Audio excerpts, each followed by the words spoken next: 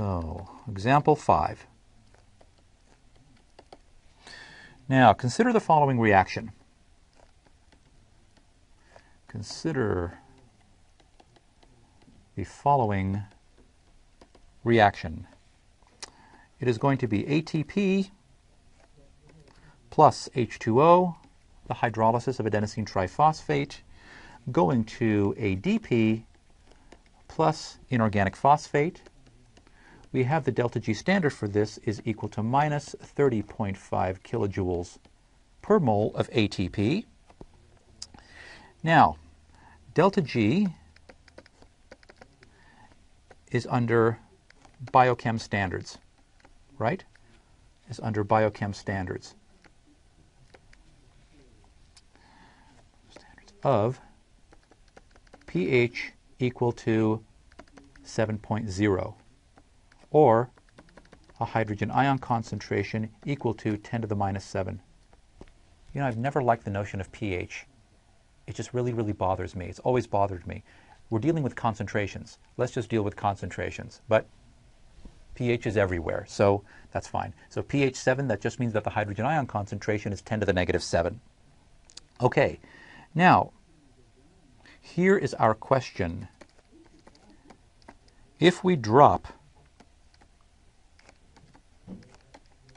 the pH to 4.0 from 7.0, in other words, if we make this environment more acidic, pH to 4.0, our question is,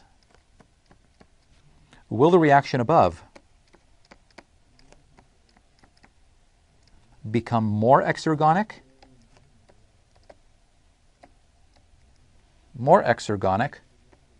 or less exergonic?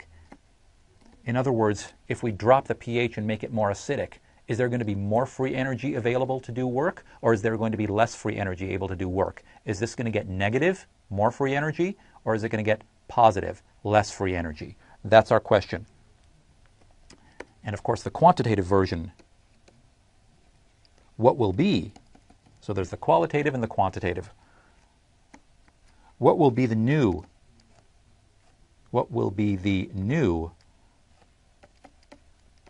delta G standard under conditions of pH 4 instead of pH 7? That's the real question. Okay, well, qualitatively we can answer the first part as follows. So let me go ahead and draw a little bit of a line here. So qualitatively,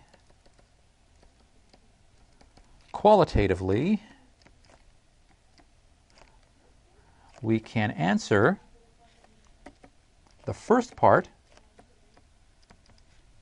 as follows. Here's where we get into the details of what it is that's going on. Often in biochemistry or in chemistry, you know, there are going to be different things in a given reaction. There are going to be different aspects that we're interested in. We don't want all of the details all the time. It's just going to clutter things up.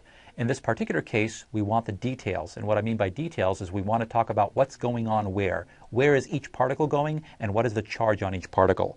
Well, the hydrolysis of ATP actually takes place like this. So ATP is carrying a 4- charge. When it is hydrolyzed by a water molecule, it is going to form an ADP molecule, which is carrying a 3- charge, plus an inorganic phosphate, which in general is carrying a 2- charge, and it's going to have it's going to release some hydrogen ion into the aqueous medium. This is what is really going on. We didn't write that up here. Notice we didn't have this up there. Now, dropping the pH means raising the hydrogen ion concentration. Well, if you raise the hydrogen ion concentration, you know by Le Chatelier's principle that you're going to end up pushing the reaction that way. That's what's going to happen here. So qualitatively, you can answer this question.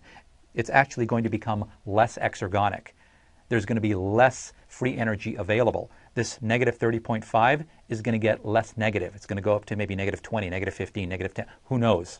That's what happens. So it's good to know exactly what is going on in a particular reaction. In general, we don't really concern ourselves with stuff like that, but it really is a great idea to understand the details. So yes, we want you to have a big picture, But there are certain things, certain reactions that are so ubiquitous, we need you to know exactly what's happening. So this is what's going on. So dropping the pH will push the reaction that way. Okay, now let's do the quantitative. Now let's do the math. Okay, let's see what we can do here. I think I'm going to start that on the next page. So now the biochem, so let's write this all out. The biochem standard,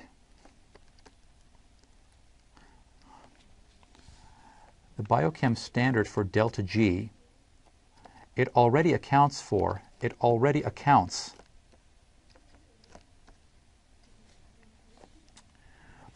a hydrogen ion concentration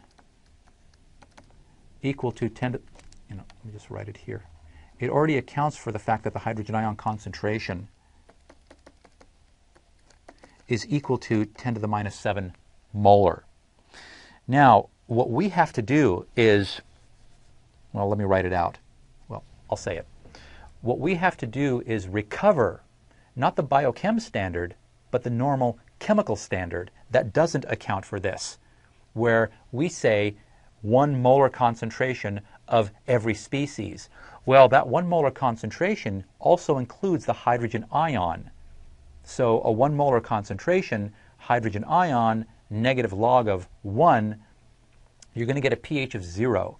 But we can't do pH of 0. This is why the biochemical standard uses a pH of 7. That's why we have this thing right here, this standard plus that little mark that lets us know that we're at pH 7.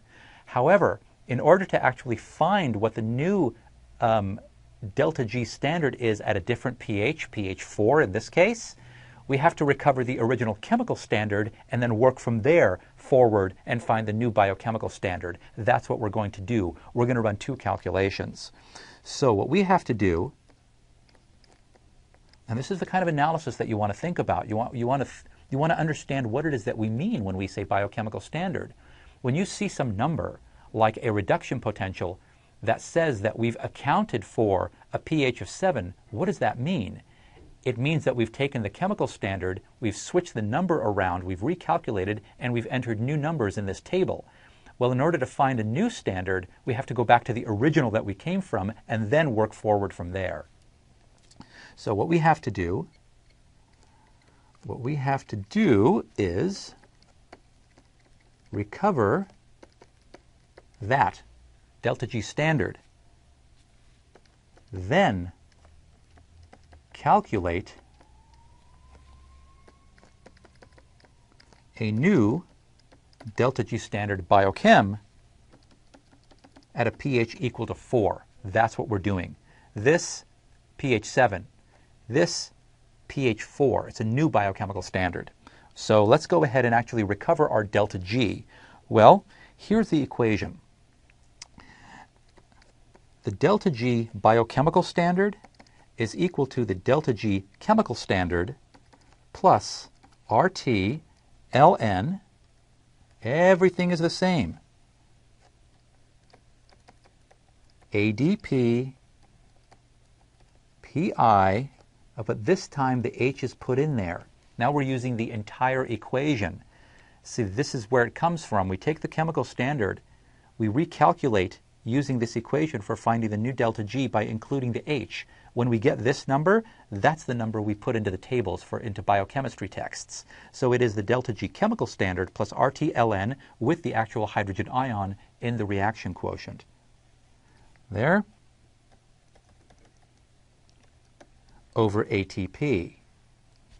Okay, now let's find, so this is our variable. We want to find this so that we can go backward from that. Well, we know what the delta G standard is. It's the negative 30.5. So our equation is negative 30,500, remember we're working in joules, equals the chemical standard plus 8.315 times 298 times the logarithm of, well, the concentration of ADP is 1, the concentration of PI is 1, the hydrogen ion concentration at pH 7 is 10 to the minus 7, the concentration of ATP is 1. When we do this and solve for delta G, what we get is the following. Delta G chemical standard equals 9,438 joules per mole. Notice, this is positive. So this is our chemical standard. We've recovered it from the biochem standard. We've just worked this equation backwards. Instead of looking for something on the left side of the equation, we're looking for this thing. So now we take this number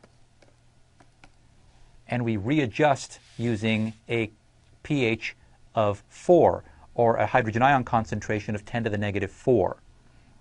So we go delta G biochem standard for a pH equal to 4 is going to equal 9,438 plus same thing, 8.315, the RT, 8 plus 8.315, 8.315 times our 298 times the logarithm of, again, this time it's 1 for ADP, it is 1 for PI, except now it is going to be 10 to the minus 4 over 1 for ATP. Okay? When we run this calculation, we end up with the following number.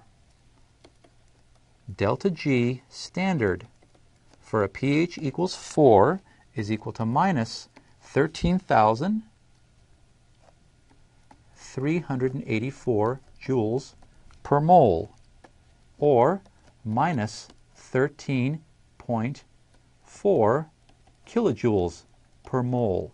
Notice, this has confirmed the fact that it is less exergonic than the negative 30.5. We knew what it was going to happen qualitatively. Now we took care of it quantitatively. This confirms it. And that's it. So again, the biochem standard accounts for the pH equaling 7, the hydrogen ion concentration being 10 to the negative 7. I have to use that equation to actually recover the chemical standard, and from there calculate a new biochemical standard by including the pH now, which is 4, or the hydrogen ion concentration being 10 to the negative 4. I hope that makes sense.